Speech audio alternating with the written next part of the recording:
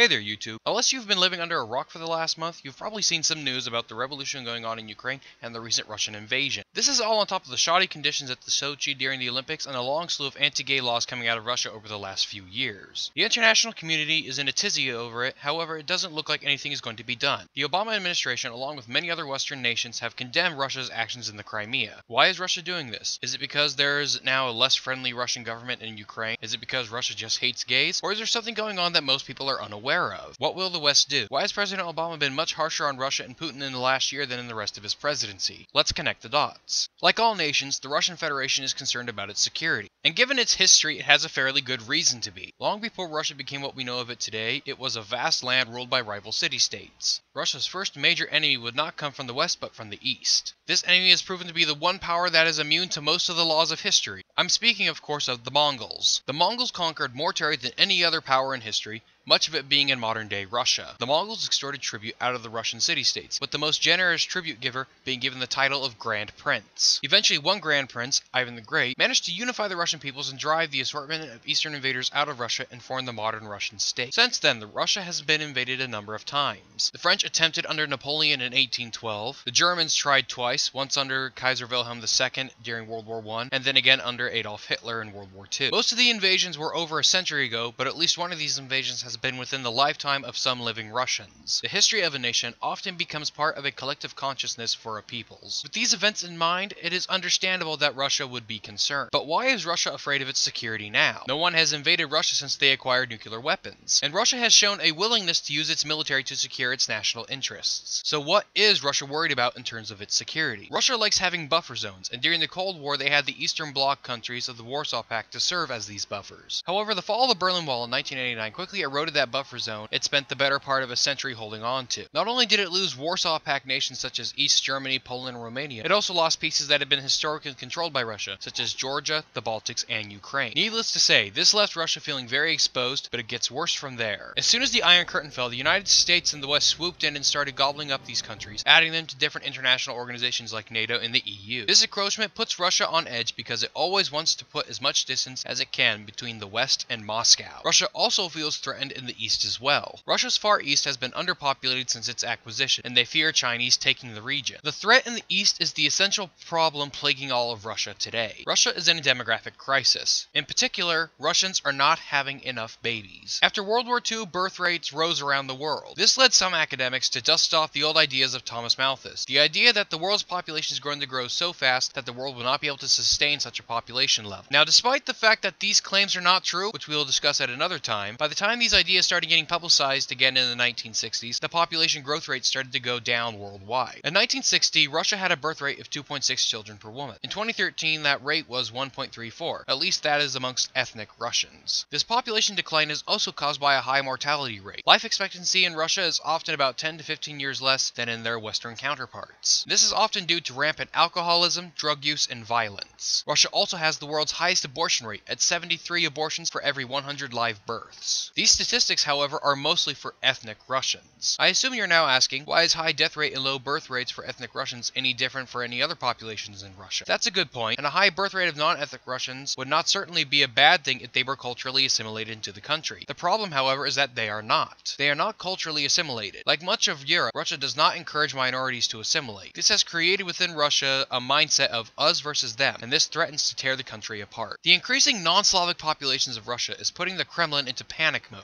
In the West, we have Russian Muslims populating the Volga and the Caucasus. Russia has had trouble with Muslim regions since its beginning, and in the 1990s, Russia fought a number of wars in Chechnya and Dagestan, two of the Muslim regions in the Caucasus. In 2004, Islamic terrorist separatists from Chechnya held 1,100 people, most of whom were children, hostage in a school in Beslan, Russia. For 3 days, they held them captive. The crisis ended when Russian forces stormed the school, and a firefight lasting several hours broke out. By the end of it, 380 people were dead. Just imagine Sandy Hook and September 11th rolled into one, and you will get a glimpse of what this event was to the Russian citizens and its government. With events like this in its recent history, it is easy to see why the Russian government, under Putin or otherwise, would be apprehensive about increasing the numbers of non-Slavic peoples in Russia. There are also growing population troubles in the East. During the Tsarist and Soviet periods of Russian history, being sent to Siberia was usual punishment for many crimes. This did two things for the Russian state. It sent criminals far away, and it helped populate an underpopulated area. Under Stalin, many ethnic minorities were forcibly relocated from areas in the Western Soviet Soviet Union, such as Ukraine, and relocated to Central Asia and the East. This served to defuse a population from its land and populate another. Since the fall of the Soviet Union, however, many of these ethnic groups have been returning west to their homelands, leaving parts of Central and Eastern Asia depopulated. With high abortion rates, the treatment of girls, and the one-child policy, China has been left with a large number of men with no one to marry. Many of these men have been moving into Central and Eastern Russia, where land is cheap and plentiful. Many of them work for Chinese mining and logging companies operating in Russia. The Kremlin fears these people because they are loyal to China and not to Russia. So here we have the root of Russia's problem. Too much land to defend with too few people to defend it. So Russia has decided to take action to medicate these problems. After the collapse of the Soviet Union and the terrible situation in the 1990s, Putin's government has been doing all it can to encourage ethnic Russians living outside of Russia to return to the motherland. This worked for about a decade, but now it seems that they have run out of Slavs willing to come back. Just recently, after the invasion of Crimea, the Kremlin offered Russian citizenship to any ethnic Russian or Russian-speaking person in former Soviet bloc countries citizenship and monetary rewards for immigrating to Russia. They have passed financial incentives to encourage Russian women to have more children, along with passing laws banning the adoption of Russian children to certain foreigners. They also banned abortion advertising and are considering banning abortions altogether. This leads me to the anti-gay laws passed in Russia. A number of these laws have been passed, but the most recent one bans the advertising of the LGBTQ lifestyle to minors. Where do these laws come from, you ask? These laws, I believe,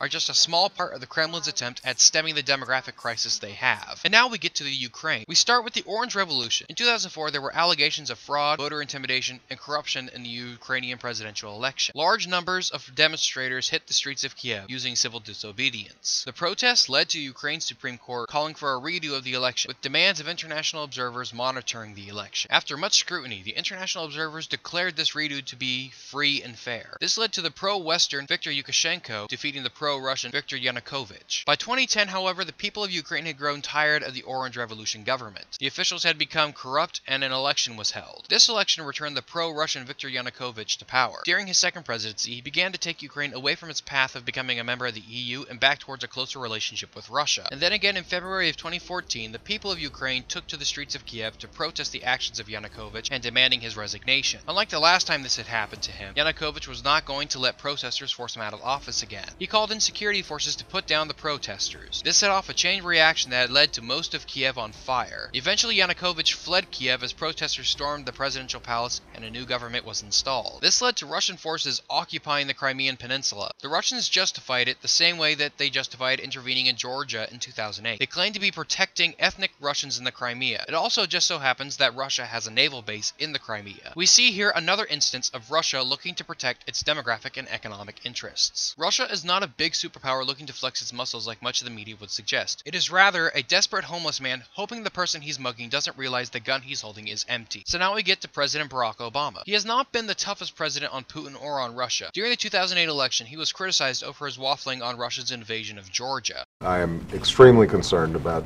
what's happening there.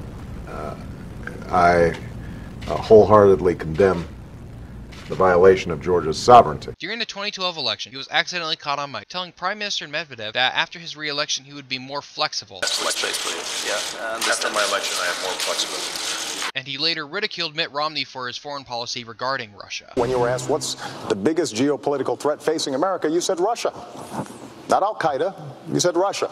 In the 1980s are now calling to ask for their foreign policy back because the Cold War has been over for 20 years. However, it was in 2013 that President Obama was finally forced to confront his Russian issues. During the Syrian WMD crisis, he was beating the war drum, amping up pressure on the Assad regime to hand over his stockpile of chemical weapons. However, in the end, it was Putin who negotiated a deal with Assad to destroy the chemical weapon. The Obama administration tried to take credit for the deal, claiming that his spear rattling pushed Putin and Assad into a deal out of fear. I think it's fair to say that we would not be at this point without a credible threat of a military strike. But most did not buy it. This event embarrassed Obama and his administration to such a degree that he was willing to openly and publicly have a foreign adversary. With persecutions of homosexuals in Russia, it was the perfect storm for President Obama to take a hard line on an international stage. So now we can see how the dots fit together. Russia's demographic crisis is the roots of its actions against the Ukraine, Muslims, and gays, which gives President Obama the cover he needs to take a strong foreign policy stance. Thanks for connecting the dots with me, and I'll see you next time.